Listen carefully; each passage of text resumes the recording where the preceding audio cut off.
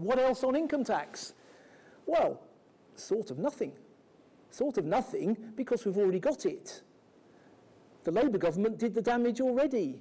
We've got the 50% tax rate.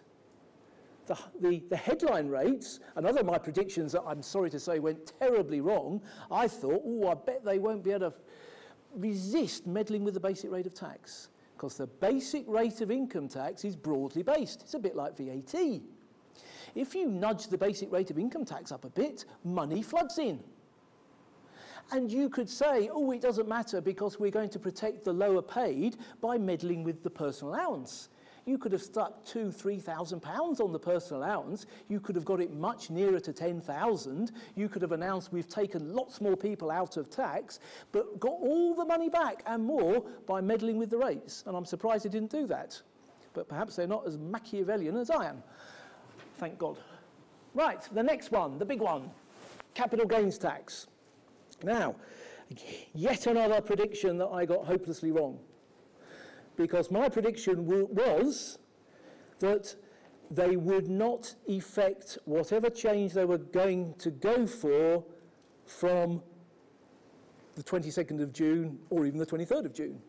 I mean, it is slightly surprising, putting to one side my view that it should have been at the 6th of April, because capital gains tax, after all, is a tax year orientated tax.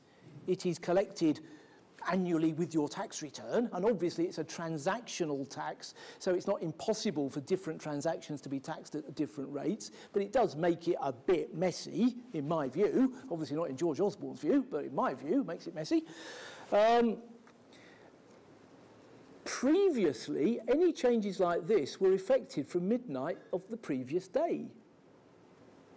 When this came through, I was on the phone to two of my clients saying, you know that advice I gave you that, no, don't worry about it, the 6th of April 2011 will be the date, you can rest easy.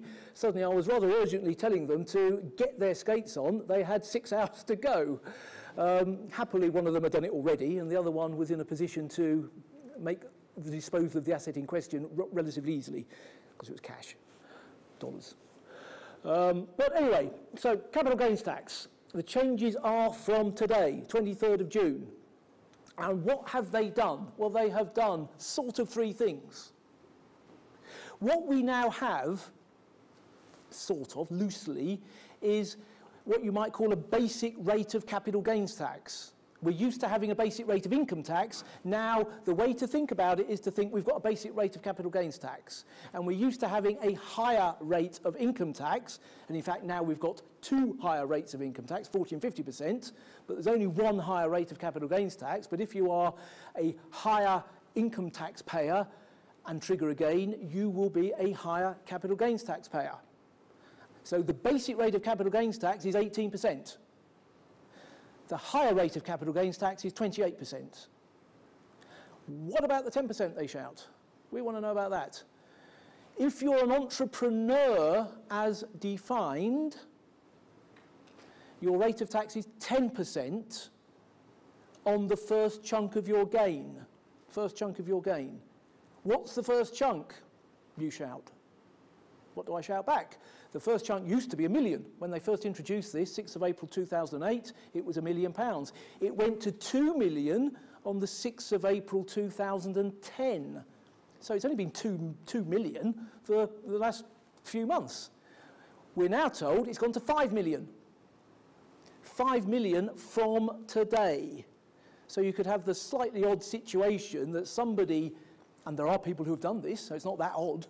Some people could have thought, I've got my business sale to get through. I want to do it whilst the rates are as they are at the moment because I'm really worried about the rates going up. So here we are in May 2010, I will make my disposal. I will make my gain of, let's say, £3 million. 2 million will be at the 10% rate. 1 million will be the 18% rate. And those people, if they'd have waited, would have got the whole 3 million at the 10% rate because now it's a £5 million threshold. But they can't somehow carry forward their million that was above the 2 million threshold and drag it into the post-22 June era. If they make a subsequent disposal, then they've got another £3 million worth to play with. So it's quite interesting sort of peculiar rules. What they did not do, they didn't do anything to change the rules about what is a business asset for taper relief purposes.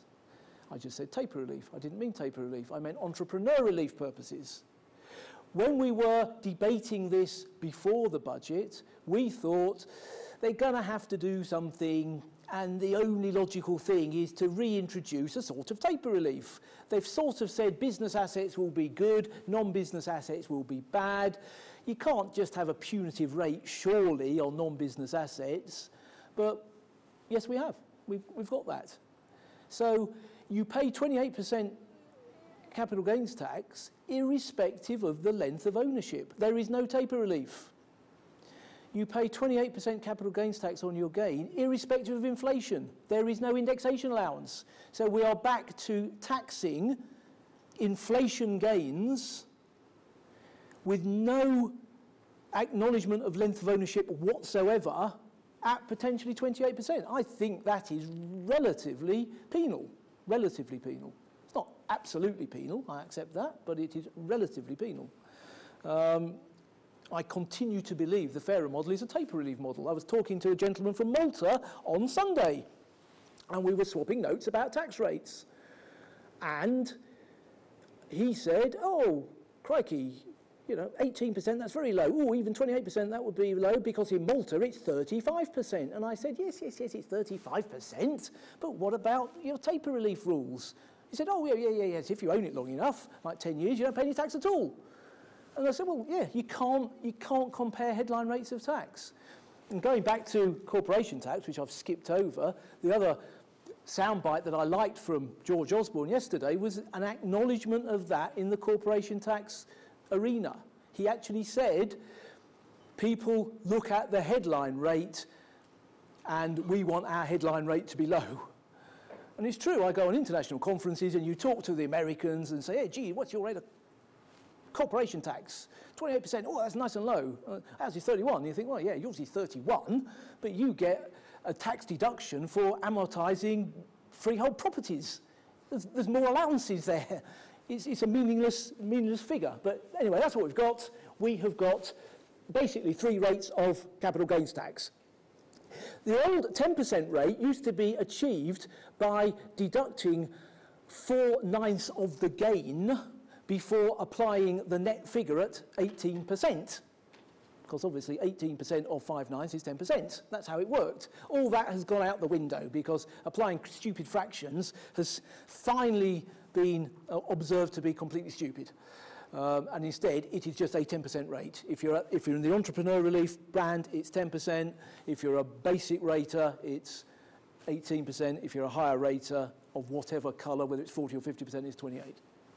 The final point there, the annual exemption. There was much talk in the document for government about the annual exemption at £10,100 being far too high, far too generous. And that has not changed. There was talk about it being hacked to something like £2,000. That would have made completing capital gains tax returns, or tax returns with capital gains on them, a nightmare, because the whole reason for the annual exemption is not as a bung to people who make gains, it's simply to stop people who make small gains having to declare them for capital gains tax purposes. But anyway, that's been held. That is good.